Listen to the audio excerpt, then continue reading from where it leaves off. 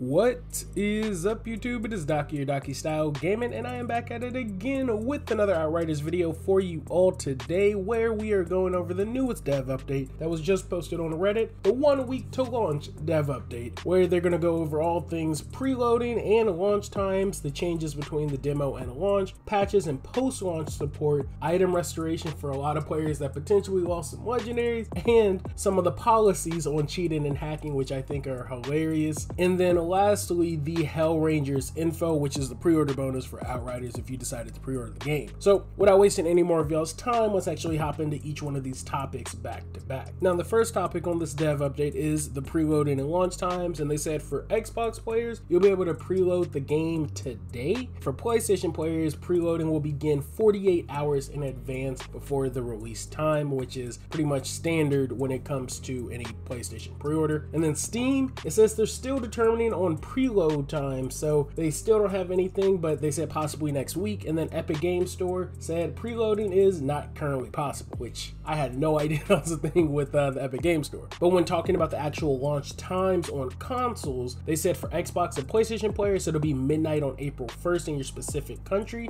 Though for the US, they said that it means EDT on April 1st at midnight, or 9 p.m. Pacific time, or 11 p.m. Central time. And again, you can kind of convert that to whatever your time zone is. Now, PC and Stadia, it says that theirs is going to be from 9 a.m. PDT. So again, kind of convert that to whatever you want. But there's also a countdown that you can check out as well, which I'll leave in the video description also. So that's pretty much it when it comes to the launch time and preloading. Next, they talked about the different changes from the demo to the launch. Some of the more important ones to highlight is that they said there's a lot of demo content and bug fixes, for example, including mods for some legendary weapons not triggering properly, some balancing changes. They said crossplay will no longer be in beta by default, and they're also fixing some of the other mechanics as well, like the cover system and the travel voting system when used in groups, which I'm personally happy about because I kind of hate that system. Now, there definitely are more changes, but those are the ones that they wanted to highlight in particular.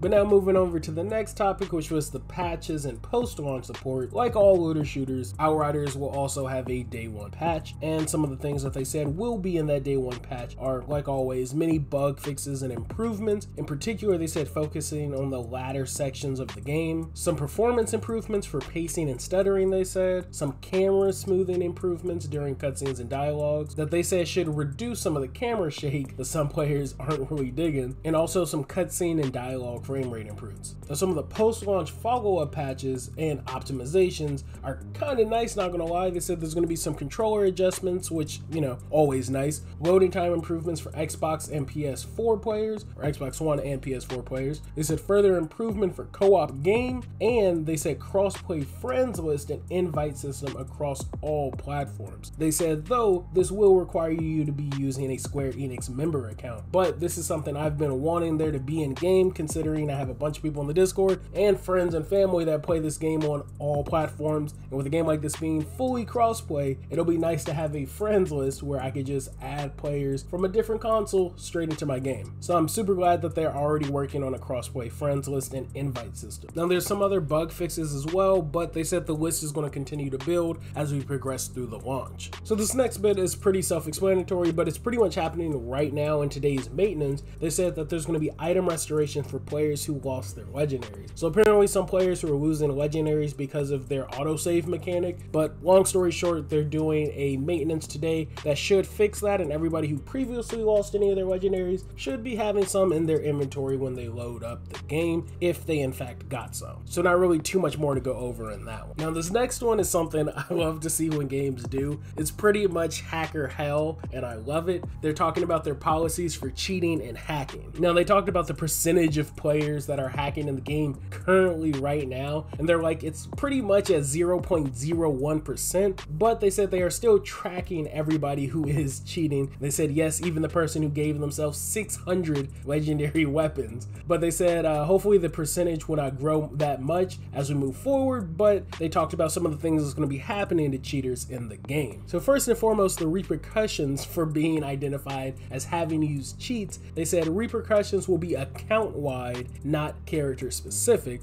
They said you will not be able to matchmake with legit players, which I always love that. Matchmaking will now take significantly longer because it's matching you up with that 0.01% of hackers in the game as well. And then they said you'll still be able to play the game solo, but in future, your hub will also have a discreet but visible watermark placed on it so that in gameplay footage created on your account, you'll be readily identified as coming from a flagged account. So if you're a content creator or anybody that wants to show off some of your builds and your hacking, everybody's gonna know you're a hacker because you have this watermark on your account. Now, they did say you can technically remove this, and the only way for you to do that though is to delete all of your characters and items on your entire account in order to wipe the slate clean. So you technically can pay for your cheated mistakes, but you will have to restart fresh from the very beginning. Now, personally, I think this is super fair. Now, they're letting you keep your account, your hacked account, and you can play by yourself and have fun hacking the game by yourself. Or if you want to play with other players, you'll have to delete everything and play fresh and legit like everybody else. They're not just banning your account outright like most games typically would. So I think it's a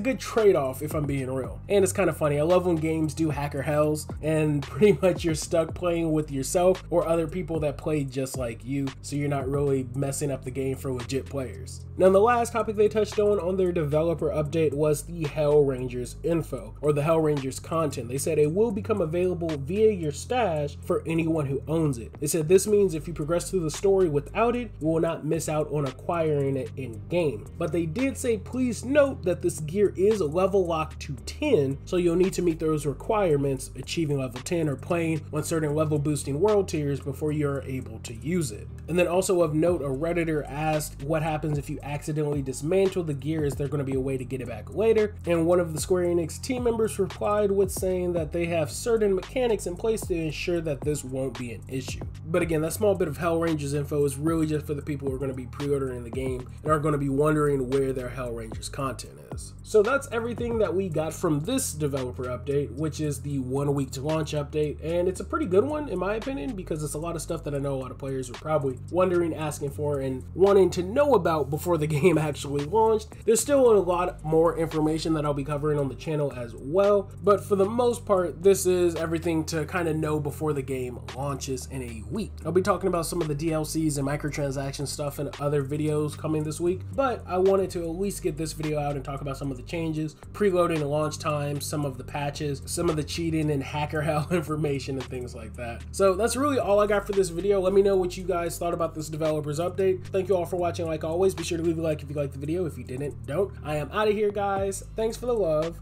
Thanks for the subs. Peace.